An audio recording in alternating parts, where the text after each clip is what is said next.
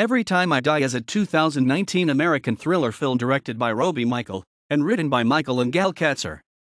It stars Drew Fonteiro, Marc Menchaca, Michael Macedo, Tyler White and Melissa Macedo.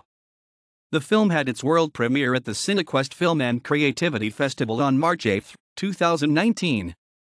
The film was released on August 9, 2019.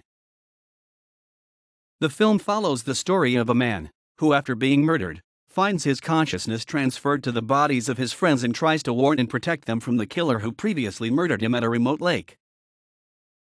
Drew Fonteiro as Sam. Marc Menchaca as Jay. Michael Macedo as Poppy. Tyler White as Tyler. Melissa Macedo as Mia. The film was released on August 9, 2019. On Rotten Tomatoes, the film holds an approval rating of 100% based on 8 reviews, with a weighted average of 7.67/10.